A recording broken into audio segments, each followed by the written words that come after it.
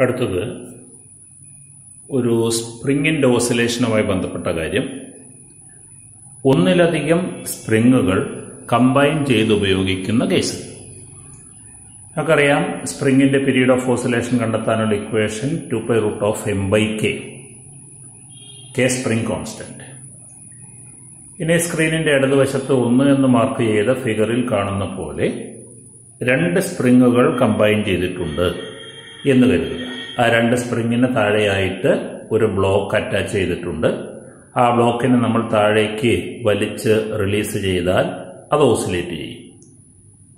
ഈ 2 സ്പ്രിങ്ങുകൾ പാരലലായിട്ടാണ് കമ്പൈൻ ചെയ്തിട്ടുള്ളത്. ഒന്നാമത്തെ ഫിഗറിൽ കാണുന്ന സ്പ്രിങ്ങുകൾ പാരലലായിട്ടാണ് കമ്പൈൻ ചെയ്തിട്ടുള്ളത്.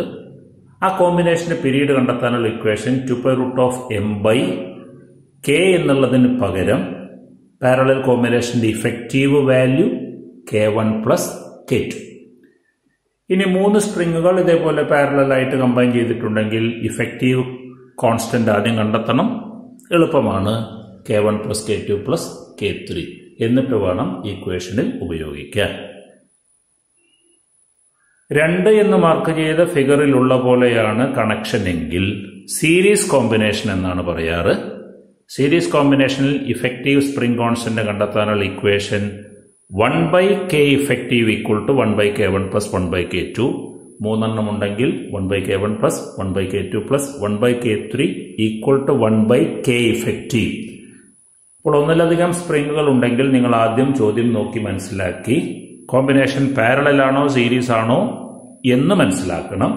അതിനുശേഷം പാരലൽ ആണെങ്കിൽ എല്ലാ കൂടി ആഡ് ചെയ്ത് ഇഫക്റ്റീവ് കോൺസ്റ്റന്റ് കണ്ടെത്തണം. സീരീസ് ആണെങ്കിൽ 1/k effective = 1/k1 + 1/k2 + 1/k3 ഈ ഇക്വേഷൻ ഉപയോഗിച്ച് ഇഫക്റ്റീവ് സ്പ്രിംഗ് കോൺസ്റ്റന്റ് കണ്ടെത്തണം. എന്നിട്ട് 2π√m/k എന്ന ഇക്വേഷനിൽ ഉപയോഗിക്കണം. ഇനി 3 എന്ന് മാർക്ക് ചെയ്ത ഫിഗറിൽ 2 സ്പ്രിങ്ങുകൾ ഉണ്ട്. അതിനിടയിലായിട്ടാണ് ബോഡിയെ അറ്റാച്ച് ചെയ്തിട്ടുള്ളത്. മൂന്നാമത്തെ ഫിഗർ കാഴ്ചയ്ക്ക് സീരീസ് കോമ്പിനേഷനെ പോലെ തോന്നും എങ്കിലും അത് പാരലൽ കോമ്പിനേഷന് ഇക്വലന്റ് ആണ്. അവിടെ k ഇഫക്റ്റീവ് കാണാൻ k1 + k2 എന്ന ഇക്വേഷനാണ് എടുക്കേണ്ടത്. ഇതിന് കാരണം നമ്മൾ പാരലൽ കോമ്പിനേഷനിൽ ഒന്നാമത്തെ ഫിഗറിൽ കാണുന്ന അറ്റാച്ച് ചെയ്ത ബോഡിയെ 10 സെന്റിമീറ്റർ താഴേക്ക് വലിച്ചു എന്ന് സങ്കല്പിച്ചാൽ ഒന്നാമത്തെ സ്പ്രിങ്ങിനും 10 സെന്റിമീറ്റർ എക്സ്റ്റൻഷൻ ഉണ്ടാകും, രണ്ടാമത്തെ സ്പ്രിങ്ങിനും 10 സെന്റിമീറ്റർ എക്സ്റ്റൻഷൻ ഉണ്ടാകും.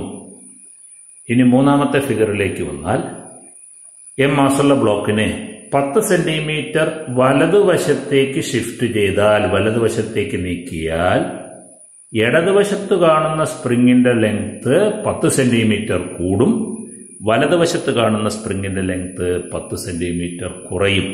മീൻസ് ഒരു സ്പ്രിങ്ങിന് എക്സ്റ്റൻഷൻ ഉണ്ടാകുന്നു, മറ്റൊരു സ്പ്രിങ്ങിന് കംപ്രഷൻ ഉണ്ടാകുന്നു.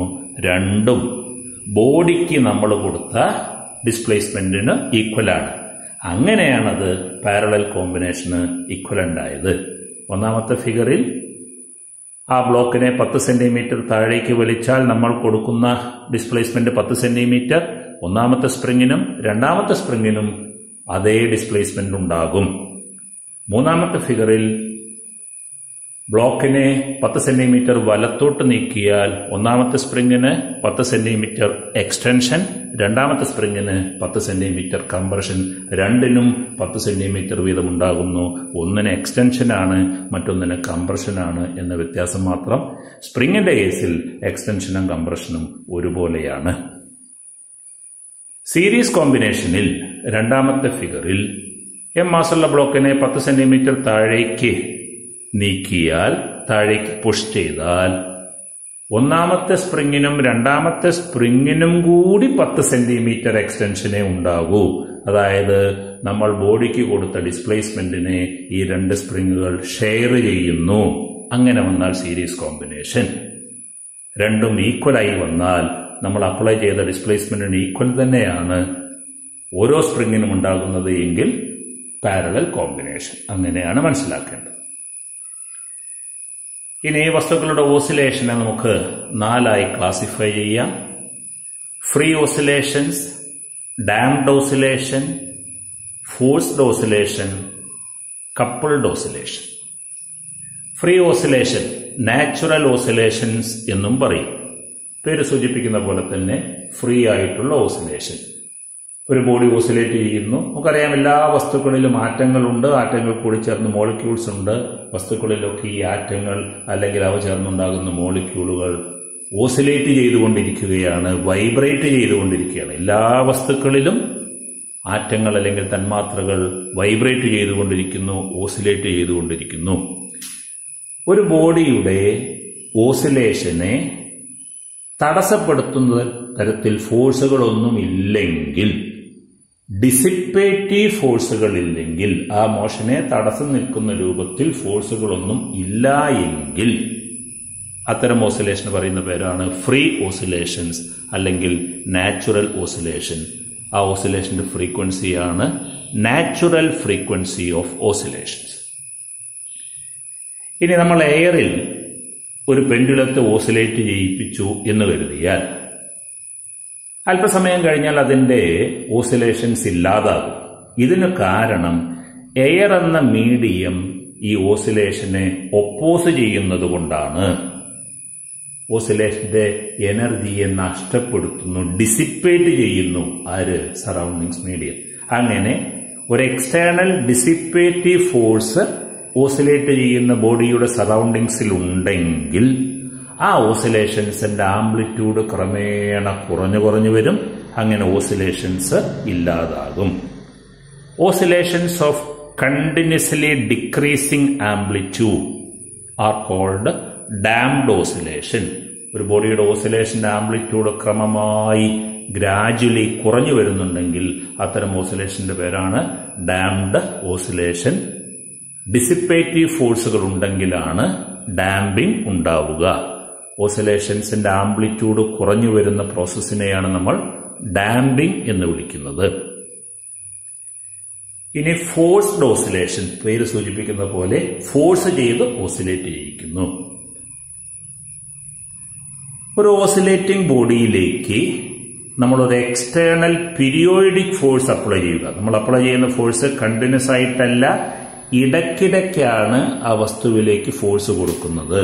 നമ്മൾ അപ്ലൈ ചെയ്യുന്ന ഫോഴ്സിന് ഒരു പീരീഡ് ഉണ്ട്, ഒരു ഫ്രീക്വൻസി ഉണ്ട്.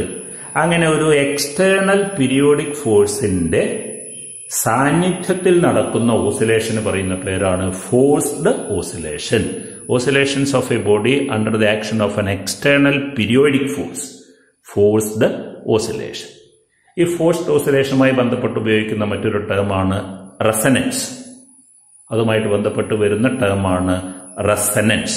എന്താണ് resonance?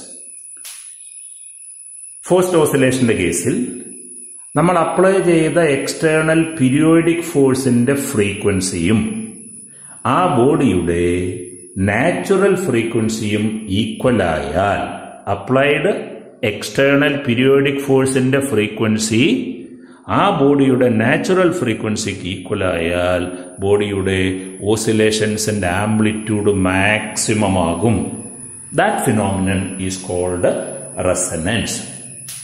If the frequency of the applied periodic force becomes equal to the natural frequency of the oscillator, the amplitude of oscillations will become maximum. That is what is called resonance. മൂന്നാമത്തേത് coupled oscillation ആണ്. Oscillate ചെയ്യുന്ന ഒന്നിലധികം വസ്തുക്കളെ പരസ്പരം connect ചെയ്ത് ഒരു system ഉണ്ടാക്കിയാൽ ആ സിസ്റ്റത്തിന്റെ ഓസിലേഷൻ പറയുന്ന പേരാണ് കപ്പിൾഡ് ഓസിലേഷൻസ്. ഫോഴ്സ്ഡ് ഓസിലേഷനുമായി ബന്ധപ്പെട്ട് വരുന്നതാണ് റെസനൻസ് എന്നുള്ളത്. ഇനി രണ്ട് ഇക്വേഷൻ കൂടിയാണ് മനസ്സിലാക്കേണ്ടത്. ഡാംപ്ഡ് ഓസിലേറ്ററിന്റെ കേസിൽ നമ്മൾ മനസ്സിലാക്കി അതിന്റെ ആംപ്ലിറ്റ്യൂഡ് ക്രമേണ കുറഞ്ഞു വരുമെന്ന്. ഡാംപ്ഡ് ഓസിലേറ്ററിന്റെ ഏതെങ്കിലും ഒരു പർട്ടിക്കുലർ ഇൻസ്റ്റന്റിലെ ആംപ്ലിറ്റ്യൂഡ് കണ്ടെത്താനുള്ള equation A = A0 e⁻ bt / 2m.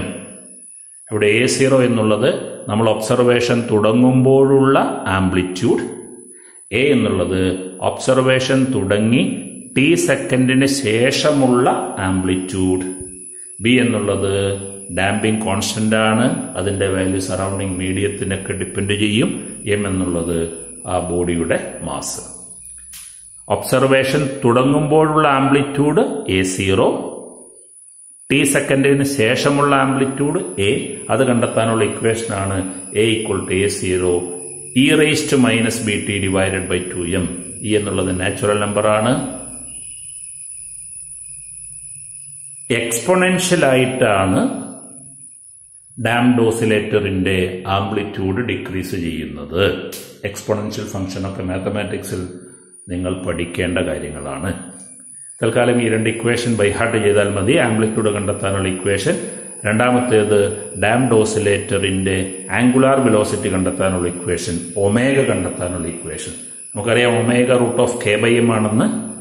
Damned oscillator ആണെങ്കിൽ ഒമേഗ = √k/m - b²/4m². ഈ രണ്ട് ഇക്വേഷൻ, അതിന്റെ ഡെറിവേഷൻ ഒന്നുമില്ല, ഡെറിവേഷൻ എല്ലാം വളരെ ബുദ്ധിമുട്ടാണ്. ഈ രണ്ട് ഇക്വേഷൻസ് ഒന്ന് ബൈഹാർട്ട് ചെയ്താൽ അപൂർവമായിട്ട് എൻട്രൻസ് എക്സാമിന് ക്വസ്റ്റ്യൻസ് വരാറുണ്ട്. ഡാംഡ് ഓസിലേറ്ററിന്റെ കേസിൽ വളരെ റെയറായിട്ടേ ചോദിക്കാറുള്ളൂ. ഈ രണ്ട് ഇക്വേഷനിൽ ഏതെങ്കിലും ഒന്നിനെ അടിസ്ഥാനമാക്കിയുള്ള ക്വസ്റ്റ്യൻസ് ആണ് വരാറ്. ഡാംഡ് ഓസിലേറ്ററിന്റെ ആംപ്ലിറ്റ്യൂഡ് കണ്ടെത്താനുള്ള ഇക്വേഷൻ, ഡാംഡ് ഓസിലേറ്ററിന്റെ ആംഗുലാർ വെലോസിറ്റി കണ്ടെത്താനുള്ള ഇക്വേഷൻ.